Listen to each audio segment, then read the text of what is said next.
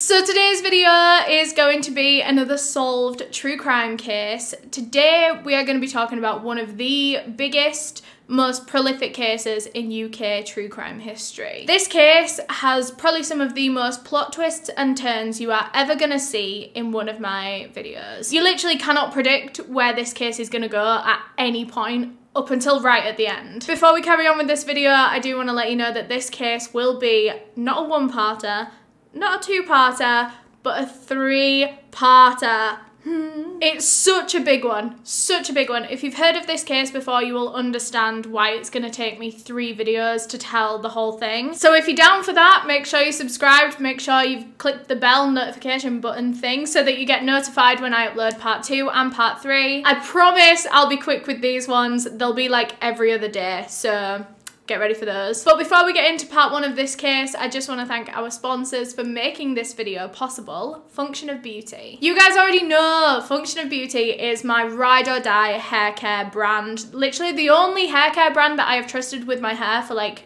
2.5 years. They make their formulas specific to each customer. So you will get a formula that is tailored to your hair and your unique hair goals and different things that your hair might struggle with. That way it can give you exactly what you need. And that's the issue with general store-bought shampoo and conditioners. They might say on them for dry hair, but they're not going to be perfect for every single person with dry hair. Everyone's hair is so unique to them that they need a unique product for it. And that's why I love Function of Beauty. All you have to do is go on their website and fill out a quick 2-minute quiz. Just tell them all about your hair and your hair goals. The hair goals that I go for are always things like hydrate, strengthen, volumize. You get to pick the color, the scent, the name that goes on your bottle as well. Literally everything is customizable about these shampoos and conditioners. And then it gets shipped to your door. Easy as that. All done in like 5 minutes. Also, just a quick personal recommendation from me. I love their hair serum. If you're wanting soft hair, this is the product for you, I'm telling you. Function of Beauty are 100% vegan and cruelty-free. They have no toxins, parabens, sulfates, or GMOs in their products. They're absolutely amazing. And they are very kindly offering you guys a special discount of 20% off of your first set when you go through the link down below in my description. I'm telling you, do it. Like, from me to you, genuine friend advice. You need this. You need this. I've put all my friends and family on it in my personal life, literally even editor Jack uses Function of Beauty shampoo and conditioner. So yeah, link down below if you want that discount. Thanks again to Function of Beauty for sponsoring this video. Love you guys. Now before we get into this case, I just want to give my usual disclaimer that I mean absolutely no disrespect to anyone that I talk about in this video. This video is for educational purposes and everything that I'm about to say is just information that I have found on the internet and I'm compiling into one video. Just a couple of content warnings before we get into this one. There are going to be themes of sexual assault and suicidal thoughts. So if that is something that you don't want to watch right now, I totally understand. Please click out of the video and look after yourself. Your mental health is the most important thing. Hopefully I'll get to see you again some other time with a different case that's a little bit more suitable for you. All that being said, let's just get straight into it. Rachel Nickell was a 23-year-old woman born on November 23rd, 1968 near Colchester in Essex, which is in the south of England. Her parents were Andrew and Monica Nickell. She had a brother named Mark, and by all accounts, they were a very average, normal, happy family. Rachel was known for her sweet, kind, nurturing nature. Right from a child, literally from a tot, she was the sweetest little girl. Just a super helpful kid. She got on really well with all the elderly people that lived on her street. She was just a little angel. Growing up, Rachel was a performer. She had a real passion for the arts, so acting, singing, dancing, any way that she could perform, she loved it, and she was good at it as well. But she was encouraged to take a little bit more of an academic route in life. I mean, she was equally as talented in her brains, in her intellect as well, so she went for a little bit more of an academic path in life. She ended up studying English and history at university, and while she was there, she kind of struggled for money. I'm sure a lot of students can relate to this. She was really struggling to get by, and so she went and got herself a part-time job. Well, she actually had a couple of money-making ventures at this point in her life. I believe she did a bit of modelling. She was such a beautiful woman, but she needed something a little bit more reliable, a little bit more stable, and so she went and got herself a job as a lifeguard at the local swimming pool. This swimming pool was in Richmond in southwest London, and it was literally just supposed to be a little part-time job just to get her through university,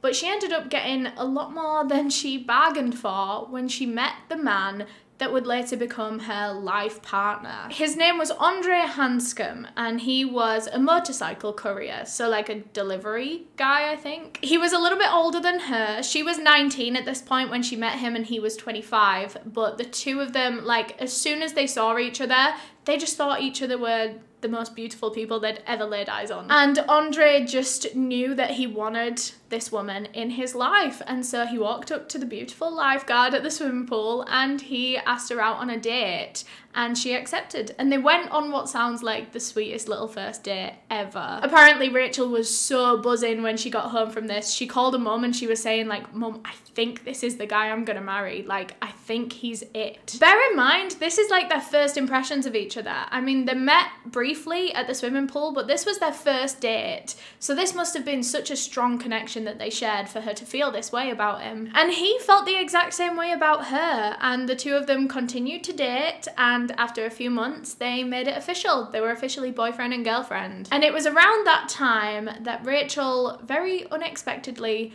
found out that she was pregnant. And this was a little bit of a wobble for the couple, as I'm sure you can imagine. She was so young. I think she'd probably just turned 20 when she found out she was pregnant. So this was a big commitment, like a big thing to happen for her so young. And this was a little bit sooner than they'd imagined having a kid, you know, just after a few months of meeting each other.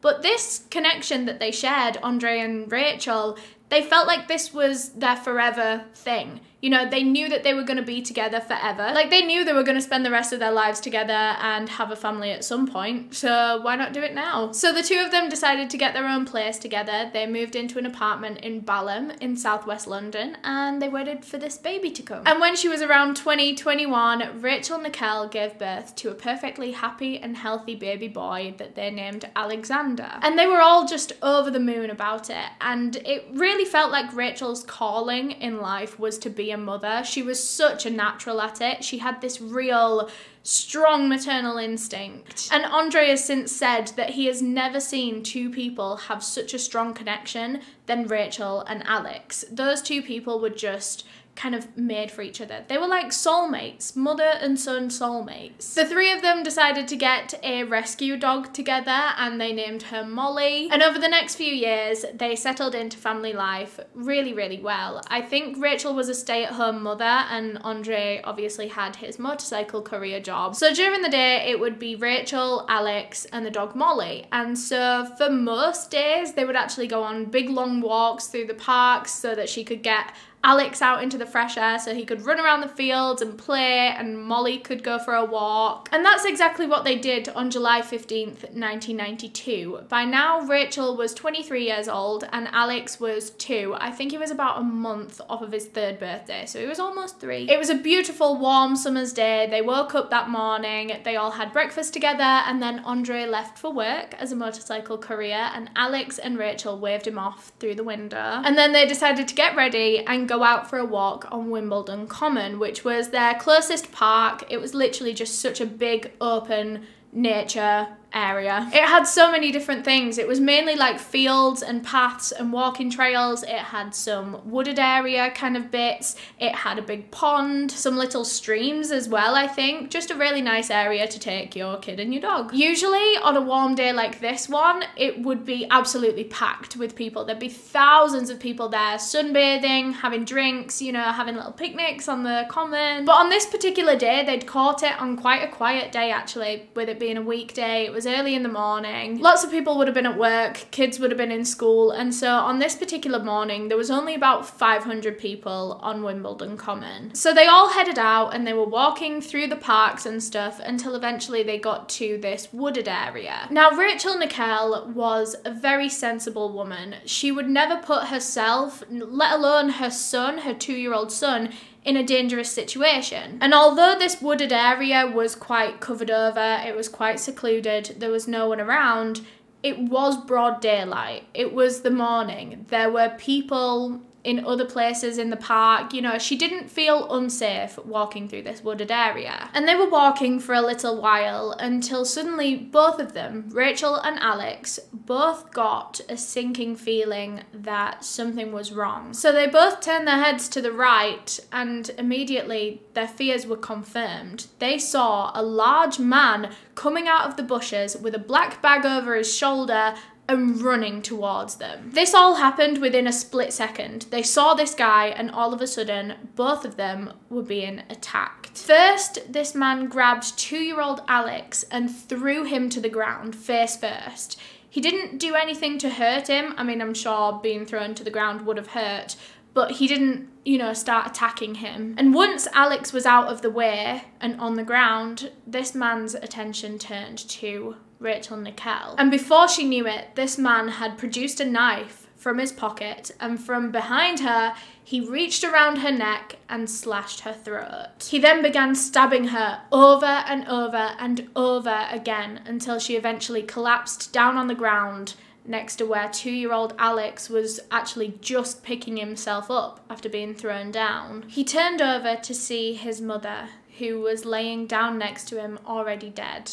And he just remembered how peaceful she looked in that moment. She just looked like she was sleeping. She didn't look like she'd just been through a horrific ordeal. She just looked like she was resting. This all happened so fast. Within seconds, a life was taken and a baby was left without a mother. And the absolute horror of it is that he actually witnessed her being taken from him. Alex looked up to see where the man was now, and he watched as this man walked over to a nearby stream, bent down, and started washing his hands in the water. Presumably, this man had a lot of blood on him after what he'd just done to Rachel. Alex noticed how this man was very calm. He just washed his hands, then stood back up and walked away, as if nothing had happened, as if he hadn't just torn their lives apart. Alex then turned to Rachel again, and of course, being just 2 years old, he didn't understand. He didn't understand what had just happened. He didn't understand death and that his mother was now gone. He thought his mother was asleep, and so he walked over to her and started tugging on her arm, saying, "Wake up, mummy, come on, wake up." And he said it didn't take long for the realization to actually set in. He didn't fully understand what death was, but in that moment, he just knew that his mother wasn't coming back. Rachel's body was eventually found about 10 minutes later by an older gentleman named Michael Murray. He'd been walking through this wooded area when he noticed Rachel's bare legs sticking out into the path. And at first, he didn't think too much about it. He thought, oh, it's probably just a sunbather, you know. People go and sunbathe on Wimbledon Common quite a lot, and this was a nice day. But as he got closer to Rachel's body, he realised that that wasn't the case at all. He saw her and noticed that she was half dressed, there was blood all over her, and he said that her eyes had a stony, glazed look to them. And he just knew that this woman was no longer alive. And actually, when this man found her, Alex was still standing at the side of his mother's body, tugging on her arm, saying, "Come on, mummy, wake up." So emergency services were called, and ambulance, police, the whole lot all came down to Wimbledon Common, and they made the decision to sedate Alex. They decided that that would probably be the best thing to do for his mental state at this point in time. After everything he just witnessed, they just wanted him to be out of the chaos until they actually had a bit of a plan. Of course, with him being just 2 years old, they had to be so careful with how they went about this kind of thing. Psychologists were going to have to be consulted. They needed to talk to his father as well, and they just didn't want to do anything wrong. They knew that he'd already been through a lot, and they didn't really want him to feel alone, you know, maybe just like in the back of a police car with a bunch of adults after you've just seen what's happened to your mother, they just thought that sedating him would probably be the best thing to do. So Alex was taken to the nearest hospital while police back at the scene taped up the whole of Wimbledon Common. Immediately a forensic team was brought in to have a look at the crime scene and at Rachel's body, and it was immediately theorised that Rachel was probably attacked from behind, like I said, partly because of how the slash wound on her neck was, but also because a lot of the stab wounds seem to be in her back kind of area. And this also means that whoever killed Rachel, whoever did all of these stabbings, probably didn't have that much blood on them. The blood flow out of a wound in the back is actually a lot less than what the blood flow would be in the front. So it probably got all over the killer's hands, but it was mainly on Rachel. And this means it'd probably be quite easy for the killer to just walk out of Wimbledon Common undetected. Which you would think, after committing an attack this frenzied, the killer would be covered in blood. There'd be no way that they could hide what they'd done. But, I mean, all it really took was washing his hands, and it seemed that he'd gotten out of Wimbledon Common without being detected, without anyone being suspicious of this guy. Immediately from looking at the crime scene and the way that Rachel's body was found, like I said, she was found half naked. So it seemed that she had been sexually assaulted as part of this attack. Now, I'm not sure when this actually happened. I don't know if Alex was knocked out during this attack, you know, when he was thrown to the floor by this guy. That's not a fact, by the way. That's not something I've read in a source. That's just my own personal question, I suppose. Because he seems to only remember being thrown to the ground, and then he wakes up and he's seen the guy going and washing his hands. It seems that he's missed a lot of the attack. I know it was a super fast attack, but still, for him to only remember being thrown to the ground and then the next time he wakes up his mother's already dead, then it makes me think that he has missed a chunk of this story. So I don't know exactly when Rachel was sexually assaulted, but it was confirmed in her autopsy. And her autopsy also found that she had a total of 49 stab wounds, which is a lot. This must have been quite a prolonged attack for how frenzied it was. It was fast for the amount of stab wounds that she sustained, but even then, 49 stab wounds, you can only do that so fast. This guy must have been there stabbing Rachel for a little while. A fair few of these injuries were actually on Rachel's hands and arms, you know, self-defense wounds. It seemed that Rachel Nickell had put up a fight for her life until the very end. But like I say, the main injury that caused Rachel Nickell's death, the main injury that she bled out from, was the huge slash wound on her neck.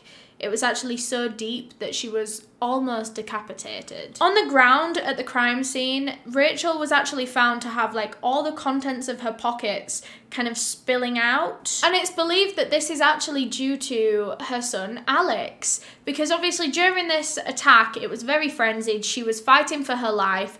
This was a big altercation. Things were like flying out of her pockets, left, right, centre. And it's believed that after Rachel was dead and her killer had left the scene, 2-year-old Alex had run around picking up all of his mummy's things and putting them back in her pockets for her. I also read that a cash machine receipt was actually found placed on Rachel's forehead, which at first police really didn't understand the significance of that. But after speaking with Alex, police actually found that this was down to him as well. He'd found this receipt after the attack and he thought that it could act as a plaster or a band-aid for his mum, and so he placed it on her forehead, and this is his exact words, to make mummy better. Which, if that is not the most heartbreaking thing you have ever heard in one of these cases, this boy was 2 years old and he witnessed literally the most hellish thing you could even imagine. And to then be left alone with her body for like 10 minutes, over 10 minutes, desperately trying to make her better in any way that he could. It's just such a nightmare.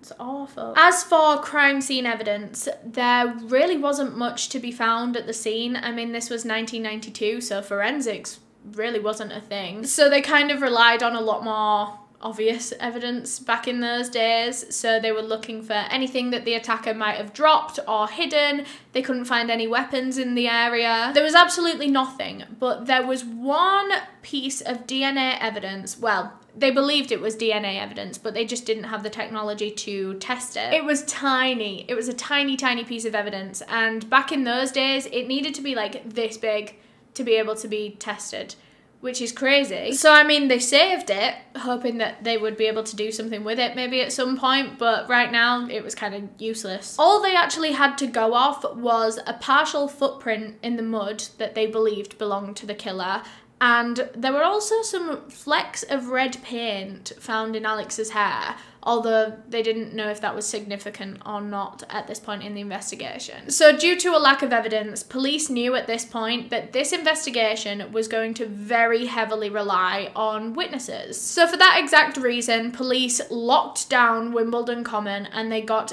every single person's name, number, address, a description of every single person as well. They were doing quick little, like, unofficial interviews just there on the common with these people. They were just asking them, have you seen anything? Did you see anyone leaving the wooded area?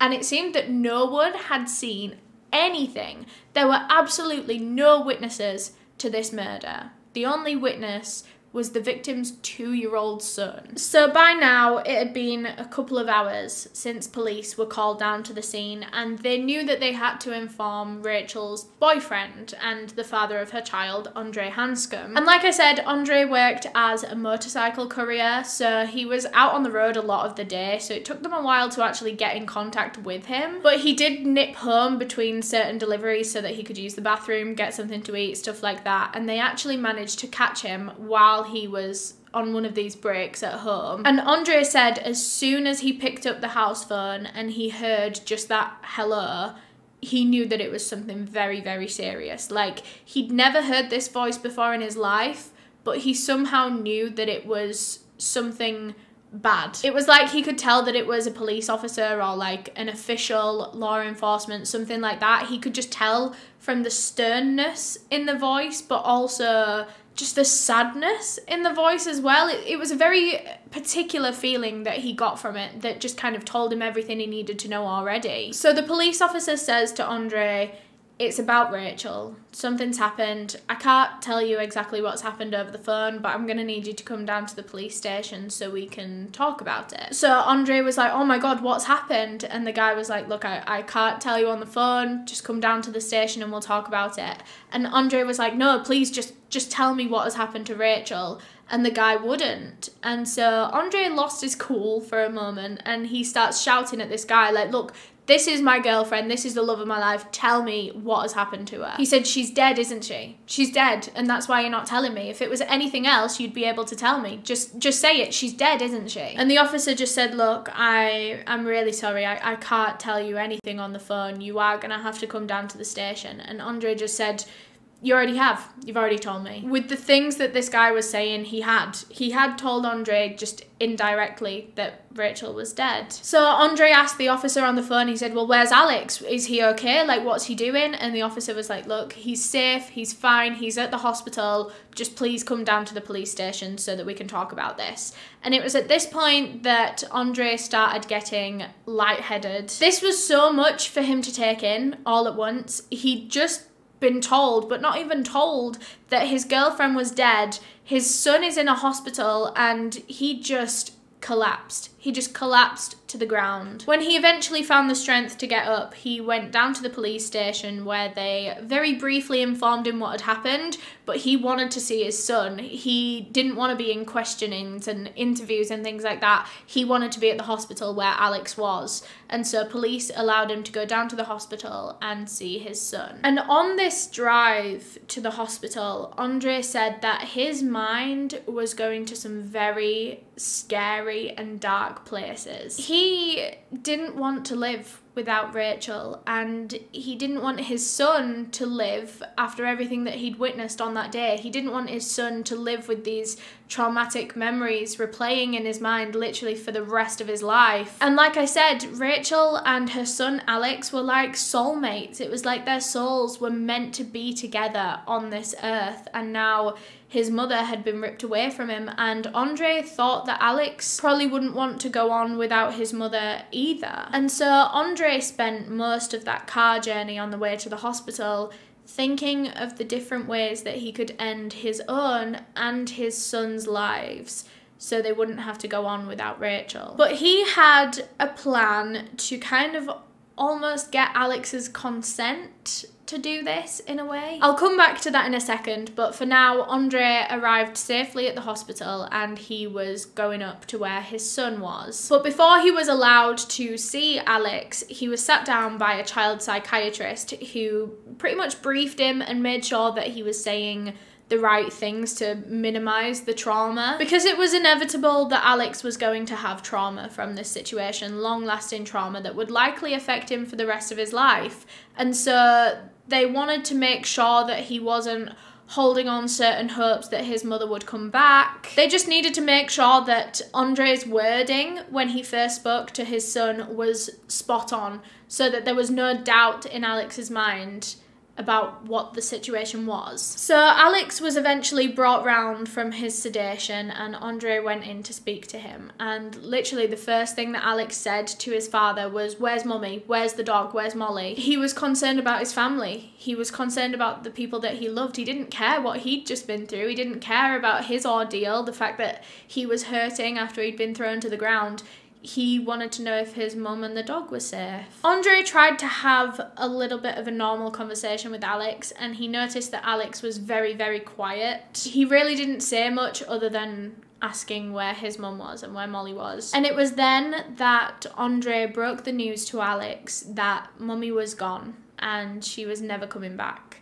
But there wasn't much more he could say to him that he didn't already witness himself. He just wanted to make it clear in Alex's mind that that was what the situation was. From that point on, it was just him and his dad. By lunchtime that day, so this murder had happened in the morning, and within a matter of hours, this case was front page news in the UK. Within hours. This was the biggest story the UK had had in a while, and one of the most harrowing as well. A young mother stabbed to death and sexually assaulted in front of her 2-year-old child when they were on a nice family walk in the park. This was the most horrifying thing the British public had pretty much ever heard. And the way that the British media and reporters and journalists went about this was actually vile. Actually grim. It was so disrespectful. Like, they crowded Wimbledon Common literally within hours of Rachel's murder.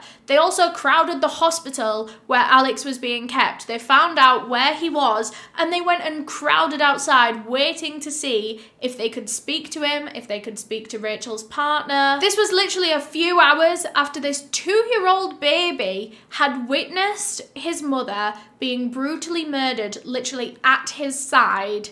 And these grown adult reporters were trying to shove cameras in his face. Police actually had to put that hospital on lockdown. Nobody could go in, nobody could come out, because reporters were actually trying to sneak in the hospital to get a better look at Alex, or to try and get some pictures, or get an interview, an exclusive. That night, Andre and Alex went to go and stay with Andre's parents because they didn't want to go back to their house, you know, the house that they shared with Rachel. They didn't want to go back there without her. And that night, Alex was laid in bed staring at the ceiling. He looked so sad, and this was when Andre decided to ask him a very important question. Like I said earlier, Andre had been thinking all day about whether or not he was going to take both of their lives. He didn't know if it was worth carrying on without Rachel, but he wasn't going to kill Alex if that wasn't what Alex wanted. So he went and laid next to Alex in bed and he gave him this analogy about their dog Molly. He said one day Molly's going to be really old, she's going to be poorly, she's going to be sick, she's not going to want to wake up anymore, she's just going to want to sleep forever. And Andre said it was at that moment when his 2-year-old son looked up at him, looked him right in the eyes and told him that he would want to wake up. And that was Andre's mind made up. He knew that his son wanted to carry on without his mother, and so that meant that he would carry on too. They would do this together, for each other. So much depended on Alex's answer that he gave to that analogy that night, and without knowing it, he saved both of their lives. So anyway, police immediately got to work on this case because they were so concerned with some of the characteristics of this. It seemed like the killer was a stranger. It didn't seem like it was someone that Rachel knew. And it seemed as though they'd gotten away with it completely. Like, they hadn't been seen, they hadn't been suspected. These are all the characteristics of a repeat offender, of a potential serial killer, who just goes to a park with a knife, hides in the bushes, and just waits for some unsuspecting person to walk by so that they can attack and murder them.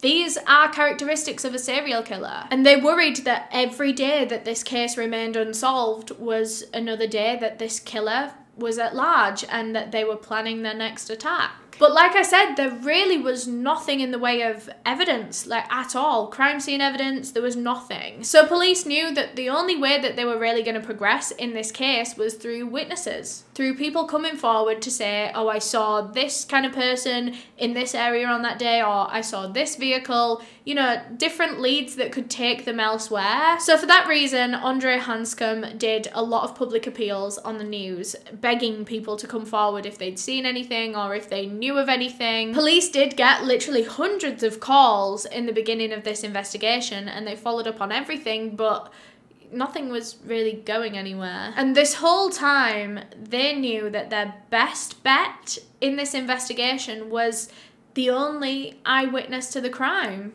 Alex. But as I'm sure you can imagine, the ethics with this one are very, very tricky. This is a 2, almost 3-year-old child who will have a lot of trauma attached to this case. They can't exactly sit him down in a room and just make him relive the whole thing. And because he's a child, he won't really know how to either. He won't know how to answer certain questions. So police and psychologists came to the conclusion that the best way to try and get any kind of information out of Alex would be to keep him in as much of a natural environment as they possibly could. So that means keeping him at home or at someone else's house at least, keeping toys around him, making sure that he's comfortable, happy. And then they were going to try and hide loads of cameras and microphones in those houses, just in case he said anything, you know, just a random little comment, maybe about the man that did this to Mummy, then that would be caught on camera and on audio so that they could use it as evidence. The main technique that they were going to use to draw some information out of Alex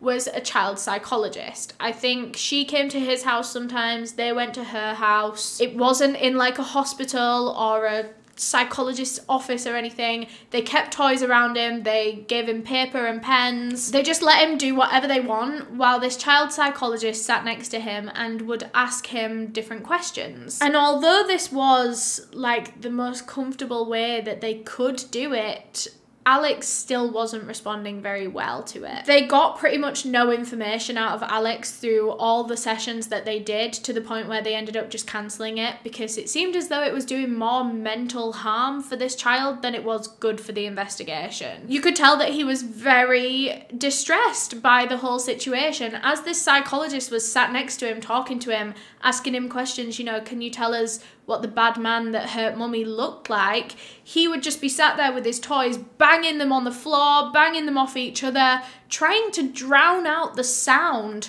of this psychologist asking him questions. There was one particularly powerful moment in these sessions where they actually managed to get Alex to draw the bad man that hurt Mummy. And once he'd drawn it, he picked up another crayon and started jabbing it as though he was stabbing this man over and over and over, speeding up as fast as he could. And then after that, he came up from this picture, still had the pen in his hand, not how you would hold a pen, but how you would hold a knife. And he walked over to Andre and he was holding this crayon up at him like it was a knife. And you could tell that this child remembered a lot from the incident, but just didn't feel capable of talking about it. So like I said, these psychologist sessions were cancelled because this was doing a lot of mental damage to this poor child that had already been through enough in his life. So at this point they were kind of down about it, thinking, well, Alex is the only witness to this whole murder. He saw the perpetrator with his own 2 eyes, and we just can't get any information out of him. It felt like such a dead end, like there was this block between the police and the investigation, and so much information, like golden nugget pieces of information, on the other side that they just couldn't get to. But on one particular day, when Andre was driving Alex home, I believe from one of these psychologist sessions, Alex was sat in the back of the car, kind of reading this book. I say reading, he was more looking at the pictures in the book, because I don't think he could really read at that age. And Alex was kind of talking to himself, pointing at the different characters, going, "Fat man, fat man." And Andre, in the front of the car, in that moment, he had this realization that Alex could understand different physical characteristics of people. And this gave Andre an idea. So as soon as they got home, he got out loads of paper and a pen, and he drew like pairs of stick men. He would draw like one fat man, one thin man, and he would say to Alex, was the man that killed Mummy a fat man or a thin man?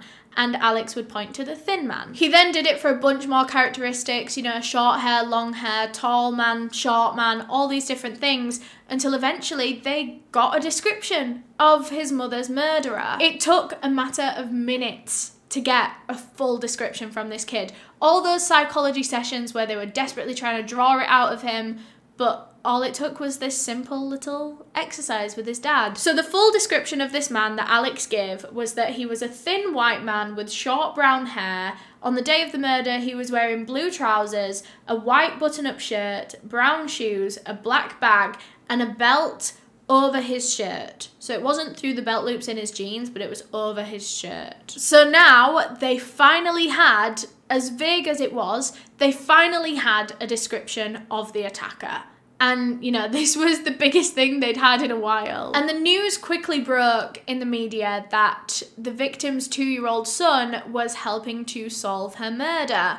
And oh my God, did the media get 10 times worse at this point. They followed this 2-year-old child everywhere, like paparazzi, between like his grandparents' house to the psychologist's house to the hospital to literally wherever he was going. There was one day that Andre and Alex went to Wimbledon Common to go and leave a rose at the site where Rachel was murdered, and the press followed them there. Literally, grown adults jumping the fence at Wimbledon Common, where police were literally trying to tape it up. They were trying to keep these people out. They were jumping the fence to run over and try and get pictures of this grieving son and grieving boyfriend at the murder site of their loved one. Andre literally had to take the hat off of his head and put it over his son's face and literally carry him out so that the press couldn't take pictures of him. The reason the media wanted pictures of Alex so bad was because not only was this a tragic, awful murder of a beautiful young mother,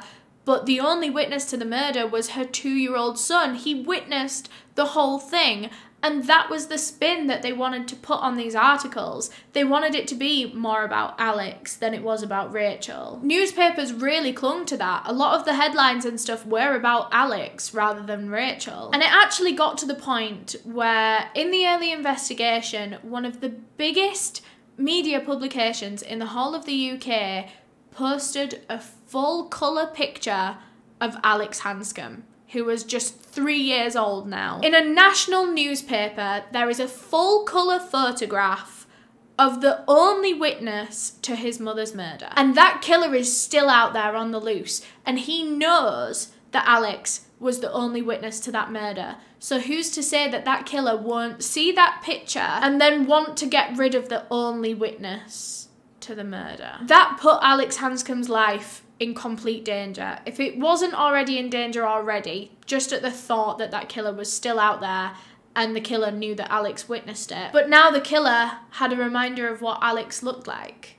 So what if he went and tried to find him too? It's actually just so dangerous and careless and heartless of the media to post things like that when they know that that 3-year-old is going through absolute hell. And of course the fact that they were putting his life in danger too. But in terms of the actual police investigation at this stage, they were stressed, to put it bluntly. They were very stressed. There was no evidence to go off. There were no suspects. There were no witnesses other than a 2-year-old who gave the best description that he possibly could.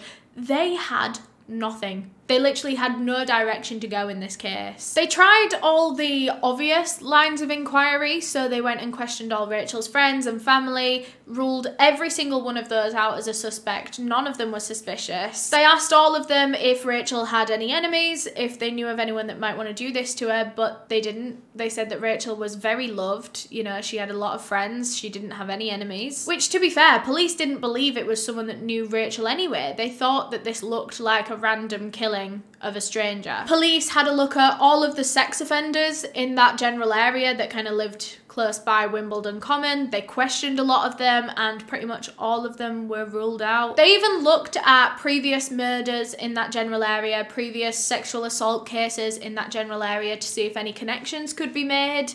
Again, no connections. They literally had absolutely nothing else that they could do, and they were really feeling like they were at a dead end so soon in the investigation.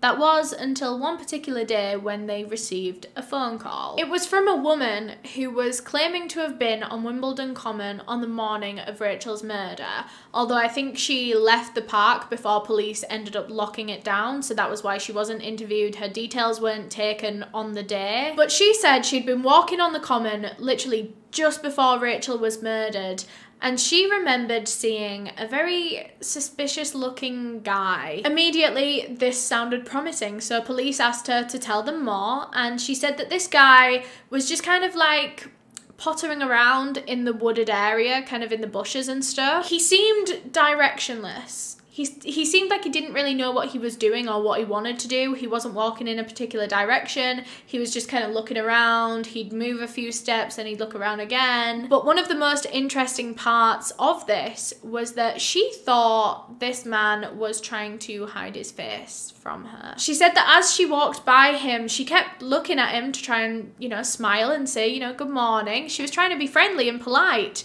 But every time they would make brief eye contact, he would quickly look away and like put his head down. She gave a description to the police of what this guy looked like, and it actually matched the description that Alex gave of his mother's killer. So already they were feeling a bit more confident that they were on the right track with this short, brown-haired, thin white man. So I mean, having this description was better than nothing. It was better than anything else they had at this stage in the investigation, but it still really wasn't gonna take them anywhere, was it?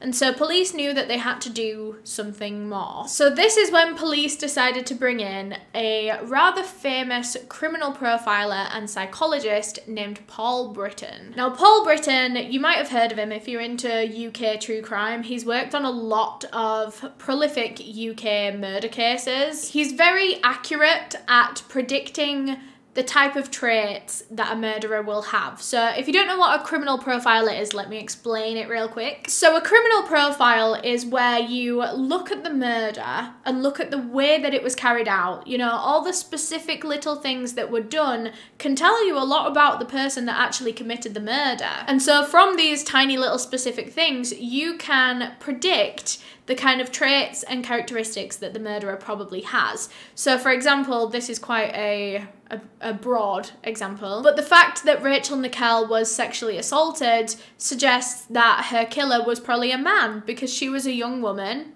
It's usually men that sexually assault young women. That's quite an obvious example and quite a unspecific example, but trust me, it gets very, very specific and you'll see in a minute. But just little things like that where they can look at, you know, maybe the weapon that they used and determine what kind of person they are, or the motive for the murder based on the weapon, you know? Obviously, a criminal profile is probably not going to be 100% accurate, and police know that. They know that it's not like a science, but they have proved to be mostly accurate in the past with a lot of other cases. The criminal profile seems to be quite accurate to the killer that they end up apprehending, so it's useful to do these to know what kind of suspect you're looking for. So Paul Britton had a look at all the evidence, all the crime scene photos, absolutely everything, autopsy reports, and he came back to police with a very specific character profile of this murderer. He told them a lot of things that they already predicted, like he thought that this person would have been a stranger to Rachel. They didn't know Rachel beforehand. They hadn't premeditated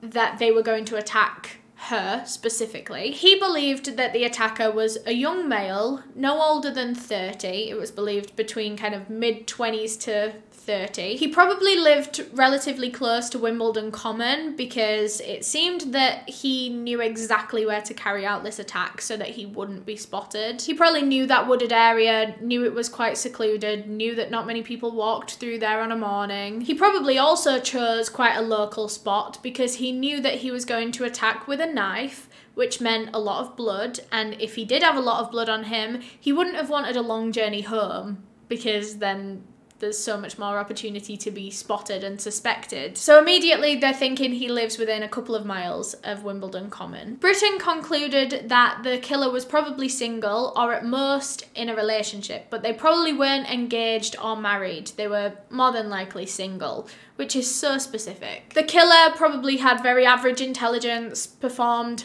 average in school. They didn't think that this was particularly a genius or particularly an idiot. It was just kind of a regular person. Also the same for their physical appearance as well. They were probably just a very average looking person. The killer probably hadn't had much experience with romantic relationships in the past, you know, probably not that many relationships in their life, and the ones that they did have likely ended rather quickly. There was a probable history of rejection by women as well due to likely bad social skills. He believed that this guy probably either lived alone or still with his parents. It was unlikely that he lived with friends or a girlfriend or something, roommates. Britain also believed that this was probably the murderer's first kill.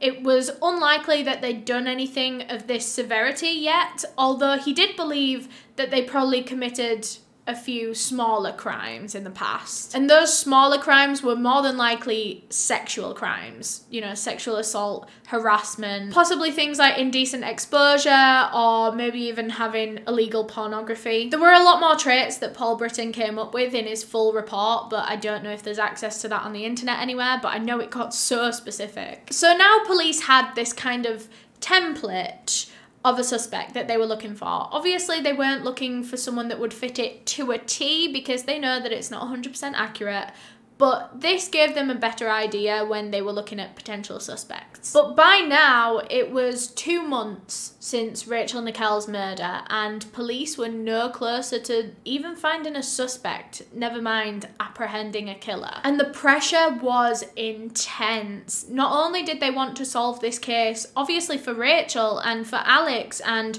for her family and her loved ones, but they also needed to solve this for the whole of London. They had to protect London from this murderer that had the potential to become a serial killer. Police feared that if they didn't act fast, then any day now they could be waking up to another call of another body being found. And the media were on police's backs about this case. They were very, very critical of the police force throughout the whole thing, actually. Which, I mean, it does make sense. It had been 2 months since this woman's murder, and there are absolutely no developments on it. There was nothing for the media to report on.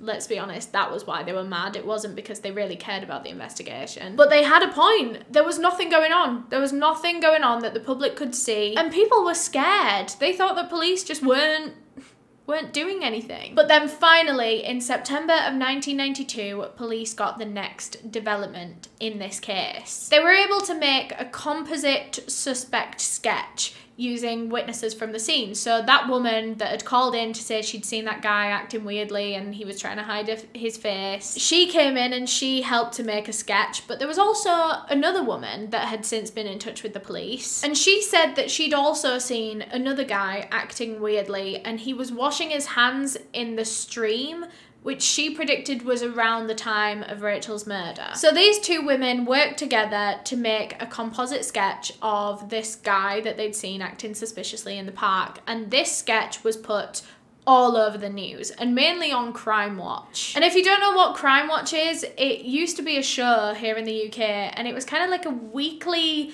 UK crime update show, which sounds really weird, but it was really good. Like, everyone used to watch it. I remember coming home from school like almost every day to watch Crime Watch. It's a wonder how I turned out the way I did, isn't it? But they used to give updates of current crimes in the UK and put like police numbers that you could contact if you had any information about a particular case. And this police sketch got its own section in a Crime Watch episode, and after it was aired, police got so many phone calls of people believing that they recognised that police sketch, and they were giving up so many names, so many different people. But there was one name that seemed to come up over and over and over again in these phone calls. A lot of people were convinced that this police sketch was of this one particular man. But that is where I'm gonna end part 1. Thank you so much for watching. I'm sorry it's a bit of a cliffhanger, but make sure you've got my notifications on. Click the little notification bell so you can come back for part 2 as soon as it's uploaded. Thanks again to Function of Beauty for sponsoring this video. Remember, if you want to get 20% off of your first set, you can go through the link down below in the description, and I really recommend you do, because Function of Beauty is one of the best things I've ever found for my like personal care product needs. That's the weirdest way I could have said that. It's basically my favourite brand when it comes to personal care. There you go. Huge thank you to all of my channel members for helping me decide the cases that I cover, especially my tier 2 members whose names are all on screen right now. If you want to become a channel member, you can just click the join button on a desktop, or there'll be a link in the description of this video. But yeah, thank you so much for watching. If you enjoyed, please leave a thumbs up down below because that would really help me out. Make sure you subscribed and the bell notification is on so that you're notified when part 2 comes out. If you want to subscribe, there'll be a link to do so right here. If you want to subscribe to my second channel, there'll be a link to do so right here. And if you want to watch another true crime video, there'll be a playlist on the screen right now. Bye!